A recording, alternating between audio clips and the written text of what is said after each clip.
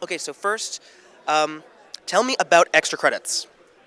Extra Credits is a short weekly web cartoon that is about what more we can find out of games. Okay, so and you're the writer, so I guess tell me a little bit about what informs the episodes of extra credits. Really, a lot of it's just what I'm thinking about. My job is actually as a consulting designer. I go into companies and talk a lot about how to see products actually get shipped. What's going wrong in our industry? What can we do to push the medium and to innovate within the constraints of the corporate structures we have? And then additionally, as a professor, as a teacher, I'm always thinking about how do we convey these things to the upcoming designers, because they're really the ones who are going to get to do what we never got to do. They're really going to see this medium become an art form. And so between those two, that's a lot of fodder for the episodes. So I guess just if you can summarize, what do you think are the biggest issues facing the industry right now? Well, it's really interesting because that depends on what you call the industry. The biggest issue facing what we traditionally consider the industry is the ballooning price of creating a competitive game.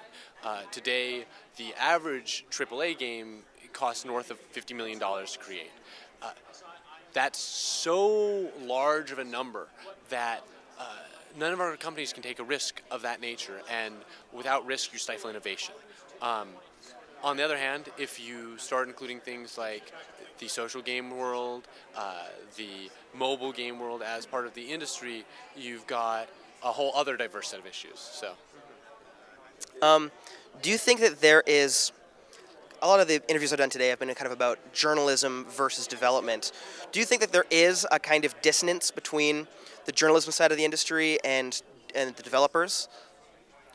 that's a really interesting question because I do both.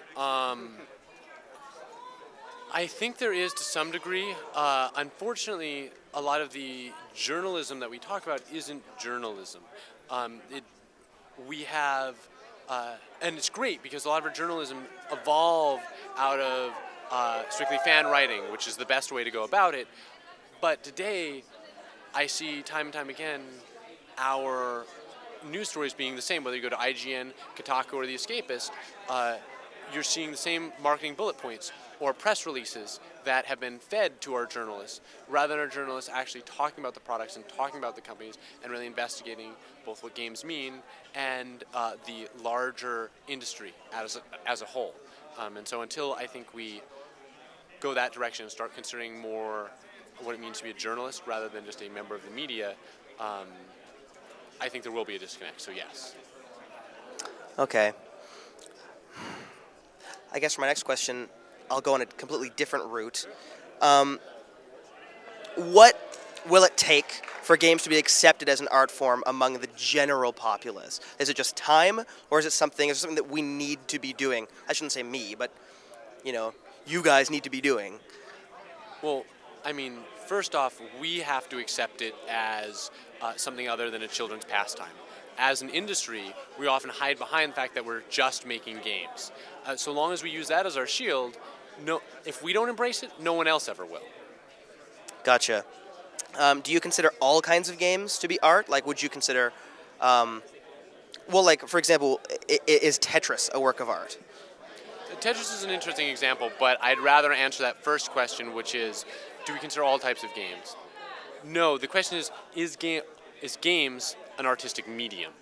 As a medium, yes, absolutely. But would we consider all television art? Would we consider all film art? No, of course not. And our blockbusters will always be there, our fun popcorn flicks, and our terrible, just poorly made whatever. So not all games need to be art, and not all good games need to be art. But as a medium, is an artistic medium? Yeah, absolutely. Cool. Very cool. We're regulated by the SEC and by the New York Stock Exchange and by the NASDAQ. So, yes, in fact, they are published, and yes, they are sent out. I have to have a license in order to write these things.